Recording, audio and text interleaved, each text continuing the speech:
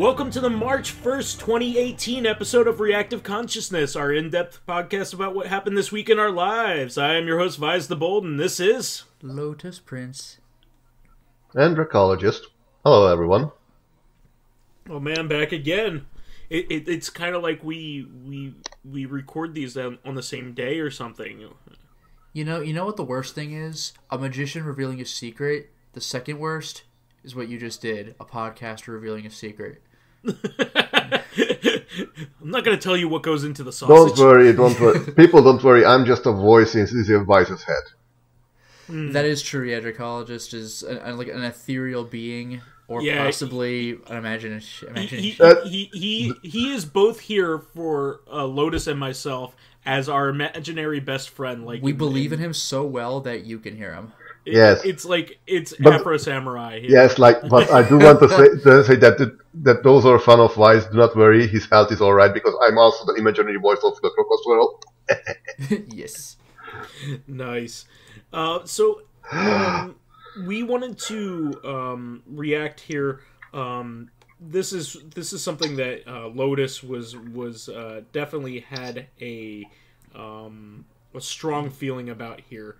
So I mean, lots of people did, but yeah. But this is coming off of I think the EA controversy, which kind of kickstarted this all with Battlefront 2. Yeah, with the EA thing, people were getting furious about loot boxes and pay to unlock stuff in the game instead of endlessly grinding for it. What I have here is a situation that is similar, but not the same. So, very recently, a kind of, like, part of it was very hyped, and part of it was, like, I don't know, just sort of, like, backlash on principle, but Metal Gear Survive, which is a Metal Gear game where you deal with zombies, because every franchise has got to have zombies at some point, and Metal Gear finally has its turn now, I guess. So a lot of people are looking forward to it because, I mean, why wouldn't they? It's a new Metal Gear game. But a lot of people are kind of mad about it because Kojima has already left Konami, and Kojima is kind of the face of the Metal Gear Solid and, well, the Metal Gear universe. So, like, let's see, like, there have been Metal Gear games without Kojima's input before, like Acid and stuff like that. Sure. But now he's out of the company, so let's see what happens when he's not even around and Konami makes a Metal Gear game.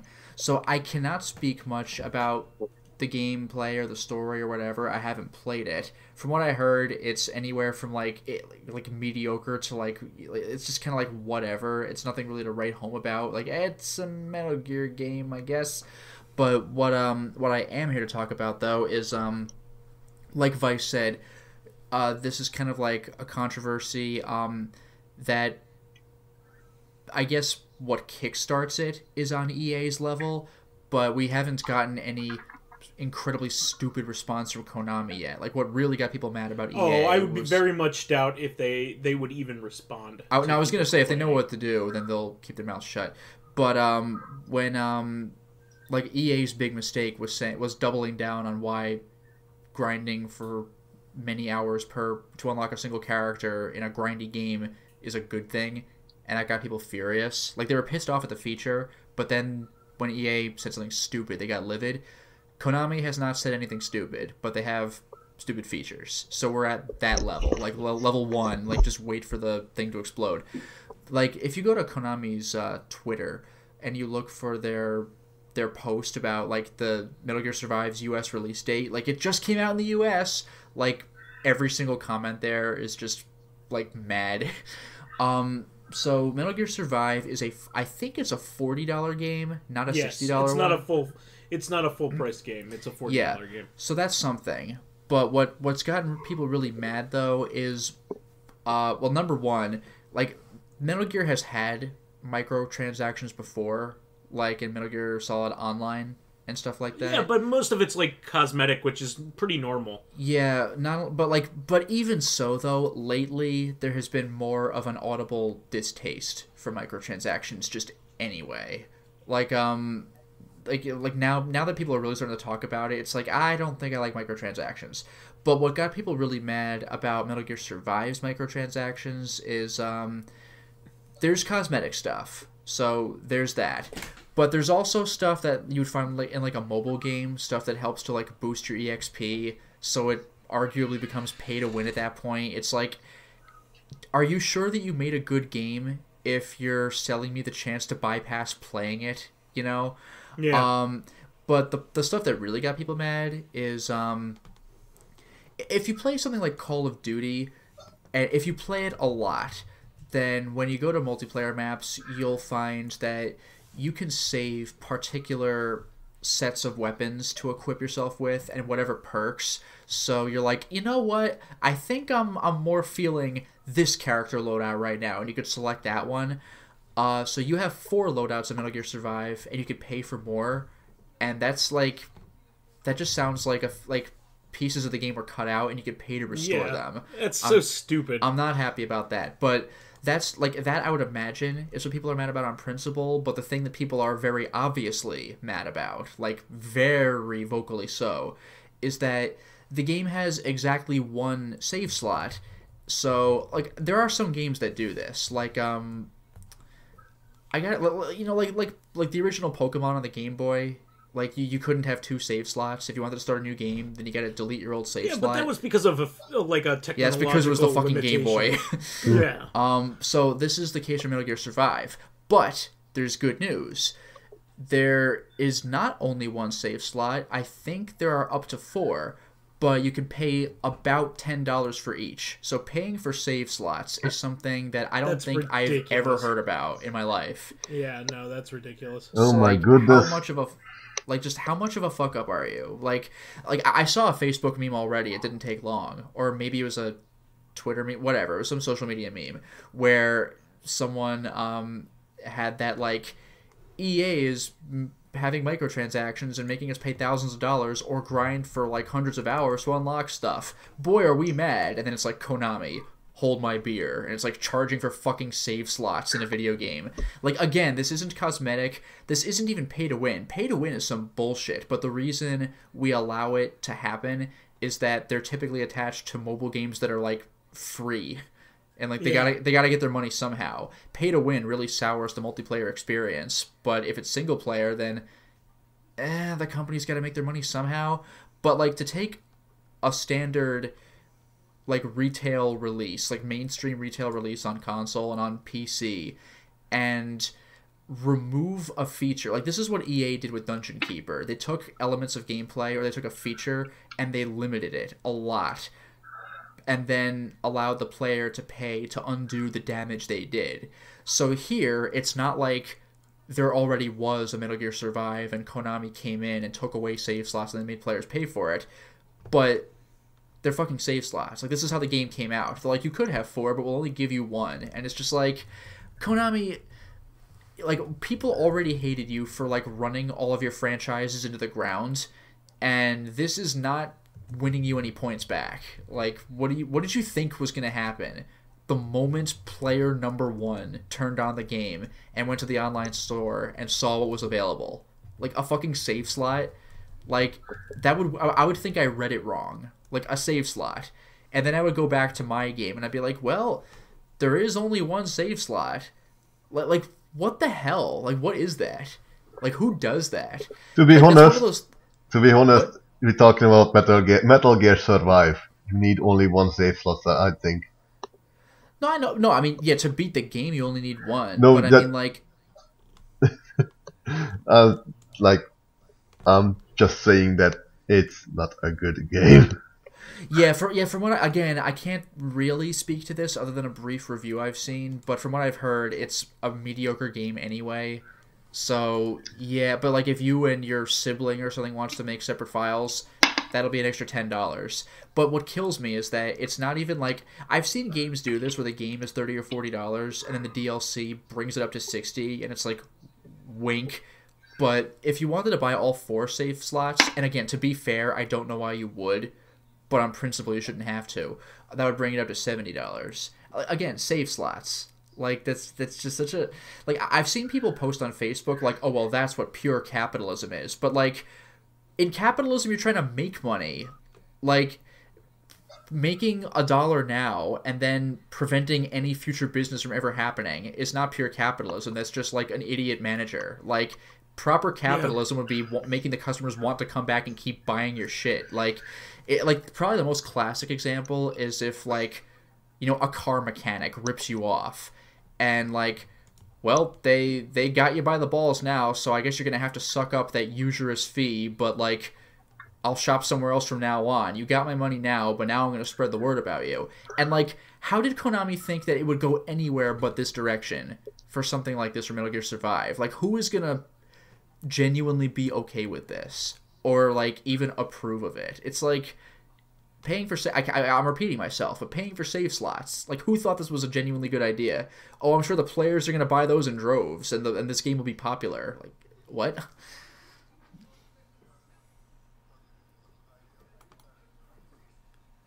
Well, I doubt they did. It was probably like one or two guys like higher ups. The people making the game were probably like, this is a dumb fucking decision. Like, it's like Battlefront 2.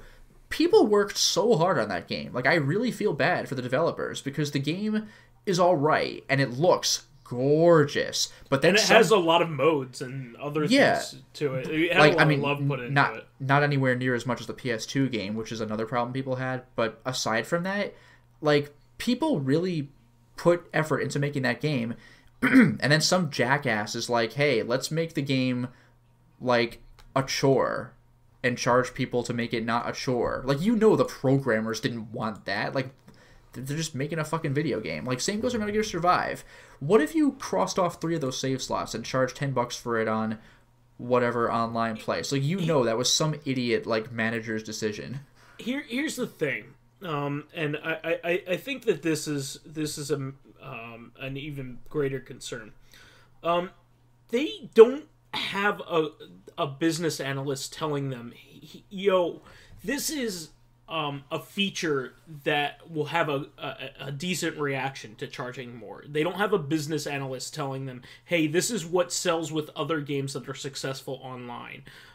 So, like, you know what this reeks of to me? It reeks of when they were trying to figure out DLC in the very beginning, and we're way past that. We're over 10 years now. What, the Horse Armor was the first DLC, right? And the funny thing is, we don't even care. The funny thing about Horse Armor is that, like, that's the, like, that got people so mad because it was like however many dollars for Horse Armor, which, like, everyone got mad because it doesn't even do anything. But the funny irony is that that's actually the DLC we like. Well, not DLC, but we're okay with it. Yeah, if it were, not DLC, but microtransactions. That's the kind we're particularly okay with because it doesn't unbalance the game. Yeah, like, okay. So what I was gonna say here is that what it reeks of to me is when EA said, okay, we're gonna give you cheat codes, but you have to buy them. You cannot take an obvious feature that was supposed to be in the game to begin with and sell that as DLC. That is not something you could do. You could sell us a significant portion of the game that that was added, to it, like a side story. You could do that. I was going to mention I'm okay Shovel. with that. Yeah, I was going to mention Shovel Knight, or like I mentioned in this week's Corrective Consciousness, Little Nightmares. Like, they didn't have the game, and they're like, let's hide part of it away. Like, they were still making the DLC, and then when they were finished, they're like, you want more of the game that you don't need to understand the base game? Like with Shovel Knight, you want to play as Spectre Knight, and it's a completely different story that does not help the main story at all. It's just his own thing. Sure, fine. And that was the great thing about. Yeah, here's the great thing about that. What the Shovel Knight guys are doing is they're using their DLC as a reason for people to pick up the game that have never picked it up before. People that bought it way back when are getting all this stuff for free. And it's major updates. It's like a huge amount of content has been added to that game over time. Yeah, it's both a reward for buying the game, but also, as Vice said, an excuse to buy it if you see now it has all this stuff and it still just costs the base price. So that is an extreme way to do DLC right. I mean, they know that if they keep coming out with awesome content and Like it's giving people more and more of an excuse to buy. See, I think it's okay for them to charge for that content. I'm gonna be, that guy that says, you know what, I would have paid $5 or $10 for what they did there. I would have been okay with that. Well, no, I would even argue, I would almost encourage them to charge a little for it, because most developers can't do what the Shovel Knight people got away with. Like, it just so happened that Shovel Knight sold like hotcakes, and they made like $1 bajillion like immediately because it was just that great of a game. So they're able to get away with just giving away significant DLC. Normally, like Little Nightmares is like a $20 game, and there are 3 DLC episodes, and they're $5 each if you want them. It's like, here's a little extra, like that. That's what I would expect normally. Yeah, so I would say that the value of the things that they're giving us is way over what they're charging. So which I think they're also doing the thing where they are asking more for the game than they ever used to. So because you're buying a bigger game than what had originally been released. Sure. But I might be incorrect in thinking that, but I just bought another copy of the game. I ended up picking up the Switch version of the game, because I would actually say that that's probably the definitive version of the game. Not only does it have the amiibo support of the Wii U version, I was gonna ask about that. Yeah. It has like the co-op of the Wii U version of the game, but you can play it portable, just like you can with the DS version. So, yeah, that's true, because the vanilla version didn't really have any. Like, it was the nature of the system itself rather than a feature in the game. Exactly. So I'm okay with getting significant DLC. I'm also okay with extra characters. Like, I'm okay with extra characters to play as. Maybe not in a fighting game. I think that's. Well, I was gonna say, if they really came up with it later, like Super Smash Brothers, like eventually they put in Cloud and Bayonetta. But what I don't like is Killer Instinct, where, to be fair, they made the base game way cheaper as a result, and you basically had to pay your way to the full game. But like, having like a roster of like fucking 2 or 4 characters or whatever in a Killer Instinct game, and then pay for everyone else, like, that just leaves a bit. Again, even though the pricing kind of made sense, it's like, just charge fucking $60 for a fighting game. Yeah, no, it was annoying that the way they did that, for sure. I don't mind buying extra characters if they came out later. I don't mind that. I mind buying them from the beginning. That's stupid. But like my way, if, like, again, not all games do this. I can't promise this every time. But my strategy, at least with stuff like Mortal Kombat, and like, I don't actually own the Injustice games, but if I did, my buy strategy them when they're complete, right? Yeah, wait for like the super, like on Resident Evil 5, 6, and 7. I just wait for the Gold Edition, which, by the way, is cheaper than even the base game, let alone the base game plus all the DLC. I think I mentioned this on a video of mine, just on like my YouTube channel. Just like, I still haven't even bought Resident Evil 7, but like Resident Evil 7 was... Me either. Resident Evil 7 was, $60. Surprise, it's a AAA mainstream title. But then there was a bunch of DLC, so if you bought like the complete edition on day one, like the season pass or whatever, it was like $80 or $90. But now the gold edition is $50, and that's now. It's $40 actually now. It's already gone down then. So this is what I was talking about. I was going to say, and it's going to go down. So like, yeah, like would I rather play the game now for twice the price, or like, I know damn well I'm not playing it for a while. I don't even know when I'm going to play Resident Evil 7, so I can wait. And so far, it's already paying off. That's a great strategy and all, but I'm okay with paying for extra content in that way.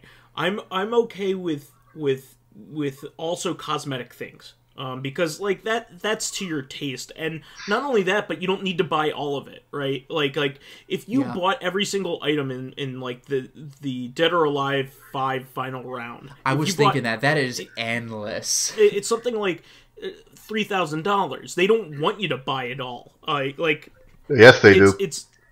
Yeah, I'm sure they wouldn't mind, but they don't expect anyone to do it. Nobody's going to buy it all unless it's some teenager who got a hold of their parents' credit card and doesn't know what they're doing. Yeah. Or does know what they're doing. Well, there's going to be some heavy users, of course. There's going to be some extreme cases. Yeah, there's always that guy. They're way out of the they're way out of the norm and not the intention. So what they intend for people to do, the average buyer of things, is to buy something like $10 worth of costumes, probably.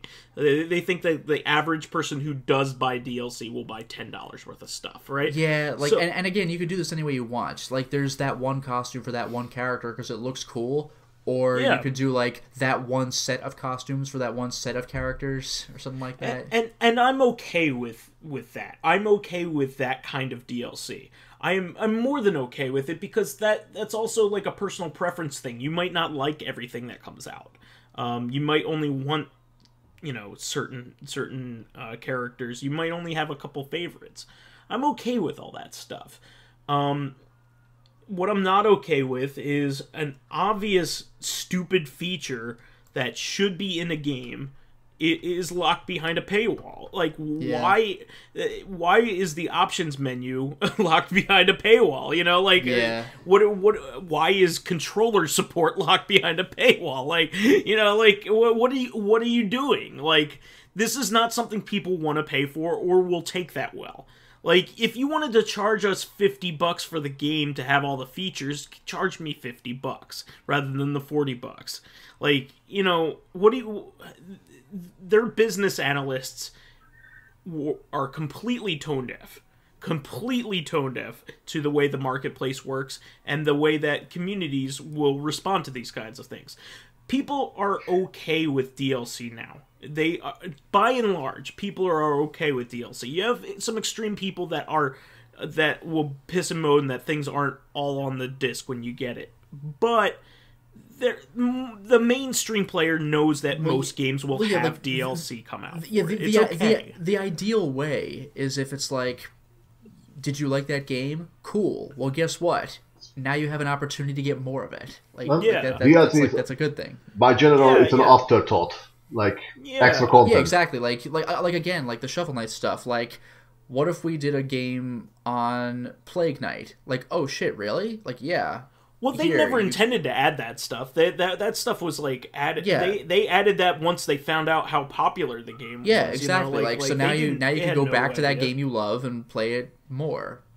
Exactly. I mean, that's the best scenario, of course, and I realize that's not going to happen all the time. Most games are conceived of with DLC in mind, and that's okay. I'm okay with it. It's a reality of gaming in the modern era, but most games give you a full experience without it. Like, almost all of them. Yeah. Almost all of them. I mean, I'll give it, for instance, Horizon Zero Dawn has a significant DLC chapter.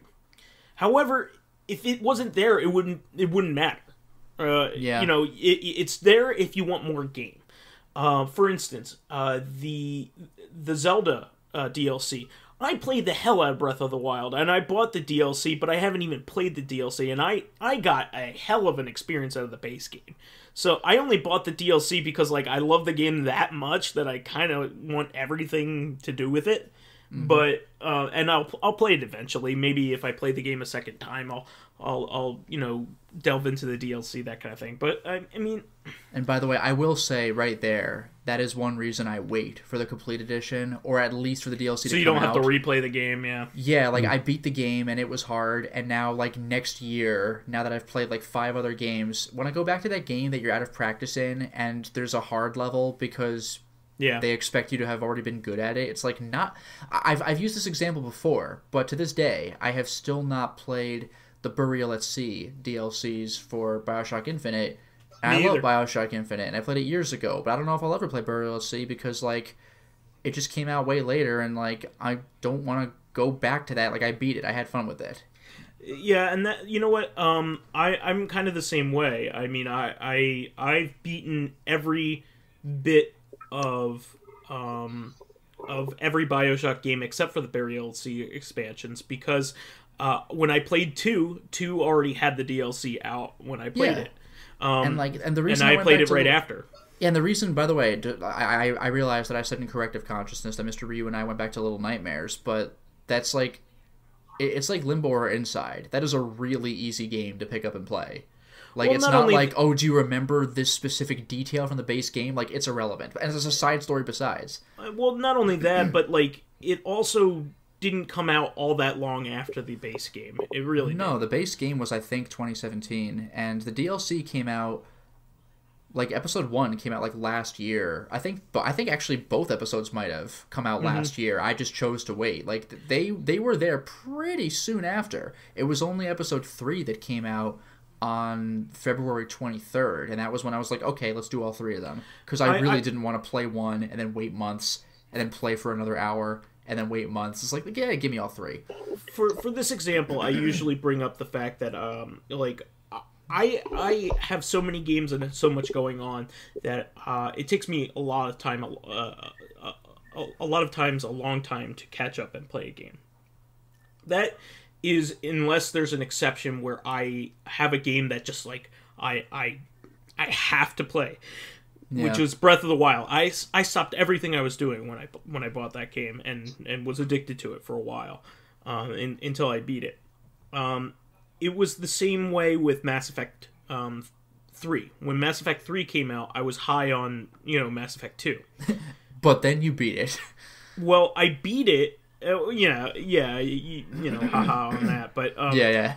I also, when I beat it, all of the DLC wasn't out, and some of the DLC was actually like really good. And particularly like the last one that they released was a really good coda of the series, and I never played it because like I didn't feel like going back into the game and going to an old save before. That's what's frustrating. Yeah, it's time-sensitive DLC. Like, it's at this point in the story. Like, Deus Ex's DLC, for example. To be fair, that was actually downloaded as a separate game when it first came out. Now you can buy the director's cover. It was a standalone. Yeah, but, like, you could play it whenever you want. It was just kind of a little weird, because you could tell where in the story it was supposed to be. But what's frustrating is when the DLC is actually integrated into the main game, but, like, you miss the part where you trigger it. Yeah, that's kind of rare, but that's a real dick move. That's one thing I like about Dark Souls' DLC is that you can go find it whenever you want. Yeah, or if you know how to find it. Major if. Like, get a guide. Good lord. Go look up the Wikipedia page. Pretty much. Yeah. So I like, once again, this is like a bonehead manager move. Like somebody high up has a job that they shouldn't have, and they are not listening to their people. They're not listening. Like Metal Gear Survive is the kind of game where you can have all kinds of cosmetic stuff and people would buy it. People would buy all kinds of goofy like Konami related stuff. Like I do in Bomberman. Like I love having those, like, Oh, the Switch Bomberman. Yeah. Like that's DLC done right. Like, it doesn't. Yeah. Like, you could play as Pyramid Head Bomberman. You could play as Gradius Bomberman. What was the third one? Simon Belmont. Thank you, Simon Belmont. Yeah. Yeah, I mean, they added more stuff recently too. Oh, nice. Yeah, so that game must be doing really well because they've kept up with the DLC. Yeah, like. The game's a year old now, so like that's unusual for a Bomberman game. Like, to have and again, that's character DLC, but those clearly came out later, and they don't matter for being good at the game or whatever. And you can buy them with the in-game currency too. Like, you don't have to buy them with like, bought currency. But anyway, I just think that they are completely tone deaf, which I completely believe if they were treating their workers like they did, and all the controversies about them. Yeah, EA apparently sucks to work for, but Konami apparently really, really sucks to work for. Yeah, at least Japan's branch. I don't know about America's branch. If they I'm sure America's fine, but yeah, maybe because America's EA is not fine, but like Japan's Konami is just like, whoa. Heard a few very dodgy things like, are you sure we come from the same country that has a high work ethics? Sure. But like the people there that are in the country where that's like the norm are like, no, you don't want to go there. Yeah, that's the thing. It's not like, oh, Japan just has different standards than we do. Like, no, apparently Konami just sucks to work for. Yeah. Bring your own PC to work. Yeah. So anyway, I did want to move on to a second topic here. I did want to go over some of the retro gaming editions that I've had in recent days, and also wanted to talk about a couple things.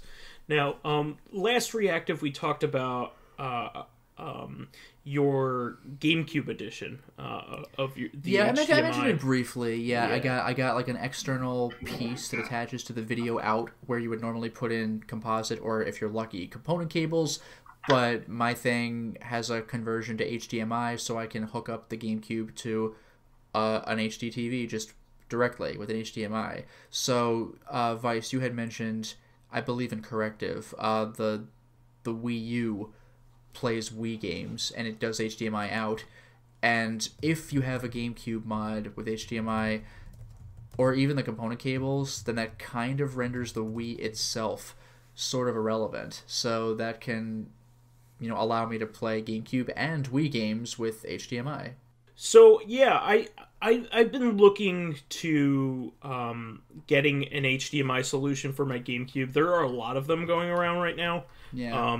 And I think they're all based off of one guy's firmware. Okay. He released it as open source, so like basically anybody could sell his work. Okay. As long as they give him credit. So like there are a lot of different solutions coming out like that use his firmware that converts that digital signal to an HDMI signal from the back of the GameCube. Now, I think that's pretty cool, but I'm kind of waiting for apparently there's a badass console version is coming out very soon, and I kind of want to check that out personally. I mean, the goal here is to make all of the old systems HDMI. That's my goal. I really want that, and I've been wanting to get one for my Famicom, but like apparently they're lagging behind on that. But I recently got in the mail my N64 HDMI upgrade kit. So I'm very happy that finally came in. I've been waiting for that for like a year. Do you have to solder that in? Or did you... Yes, it is a very extensive mod. It is a mod that you cannot do unless you're good. So I am definitely going to hire somebody to do it. But there are a few trusted modders for it. So I will be reaching out to a trusted modder for it. There's actually one in New Jersey from the website that sells it. I may check with them. Apparently there's a guy named Voltar that is very trusted in the community that is also doing it. So I'll send an email to see whether I could get somebody to do it. But I'm excited because this really does clean up a lot of the things that I hate about the N64. The N64, a lot of my hatred towards the N64 is not because of the games. In fact, I think the games redeem it. But I hate the hardware itself. I think it's crap. It just doesn't have good frame rate. It didn't have, it doesn't have good sound. It doesn't have, it has a blurry filter applied to everything. It has anti-aliasing when it shouldn't have anti-aliasing. Like, you have anti-aliasing now because you have high resolution. When you have low resolution, it makes it look like crap. So, like, it's just... I think it was a system that, like, could have used some more time baking. And they didn't think it all the way through. And I don't think the cartridge medium was very good either during the time. But the games are great. I mean... some of the best games of all time came from that system. Like Ocarina of Time is one of my favorite games. Majora's Mask, Mario 64, Hybrid Heaven. The best game ever made. Yeah. Is it? I always thought that was... I have no idea. No, but I'm just referencing our previous episode here. But there's plenty of stuff you could pick up on the system and have a lot of fun with. But I don't like the controller at all. I think the N64 controller is stupid, but that's just me. But I can't wait for that to get updated, and I can't wait to see if I can come up with a solution for my Famicom and get that upgraded. I also kind of wanted to take a moment to talk about some joystick stuff that I've been contemplating. I have a joystick, a Combat Obsidian for the PS4 and PS3, and Is it a joystick or a joypad or a controller? No, it's a joystick. It's like an arcade joystick. Huh. And it has Samwa parts in it, and I apparently there are a couple things I could do to it to make it better for shmups. Usually, the way that they're released, they're for fighting players, fighting game players, which makes sense. The fighting game community is really the supporter of joysticks the most. Yes. Oh, go ahead. Just to let I hear a lot of this that fighting one-on-one fighter games have a big preference toward very specialized controllers. Oh, sure. Yeah. And it's understandable because like timing and preferences matter in fighting games. I'm not as hardcore into fighting games. I have a couple that I like to play every once in a while, and I usually like to play them with a friend. But I'm not hardcore into them. I don't practice them. I never get good enough to be in any kind of tournament level or anything like that. But I really like using a joystick for shmups. I love shmups. I play them a lot, and I really enjoy playing games with them. Apparently, there are a couple mods that you can do to you can get like a tighter spring and a larger actuator for shmups, and apparently it makes it a lot better. So I'm looking forward to that, because one of the complaints I have about my stick is when you move the actual joystick, there's a little bit of too much space in between when you move it left. Like you have to move it more left than you should for twitch movements. Like before it actually like hits the contact. So the larger actuator will actually mitigate that. It'll allow me to switch direction much quicker. Yeah, I dig that part. I remember old times where we used to play racing games, and sometimes I think it was Planet of Death that does not allow both players to play keyboard, so someone always had to stuck with the joystick. And racing with joystick sucks. Oh no! For a racing game, you either want a controller or you want a racing wheel, and a really good racing wheel. It'd have to be like a real. Back then we barely had budget for games, so yeah. I mean, there was even a point in time when I played fighting games with a keyboard, and that's just terrible. Yeah, that's how I always did it. It's I can't stand. I used to play Little Fighter as well with keyboard. Little Fighter, I remember that. Shmups are actually pretty good with the keyboard, because when you press left, it means left. You know what I mean? Like there's no delay. Like with the also D-pads are really good for shmups as well. So there's only a couple shmups that use the mouse. Like I can only think of one right off the top of my head, and that's Tyrion and Jamestown. Those are the two that I know of. There's a flash game called Frantic 2. I would recommend looking into. Well, it's flash game. It's pretty good. It's a pretty good bullet hell. Oh, I'm sure it's good, but I'm saying like like programs, most exe games, don't use the mouse as a control method. But that it is a good way to play shmups, but the game has to be built around it, I feel. Because it gives you an unfair advantage. Like it makes a game really easy if you can actually use the mouse as a control method. The game has to be built around the fact that you can use the mouse. So I would say that your mileage may vary on that. Yeah, well, maybe I've seen some games where you have to move with the keyboard and aim with the mouse, so that's an extra layer of oh shit. Yeah. Sure. Well, that's pretty much all I wanted to say about these topics tonight. I don't know if anybody has any final remarks here. Good luck finding Give us all of your fucking save slots.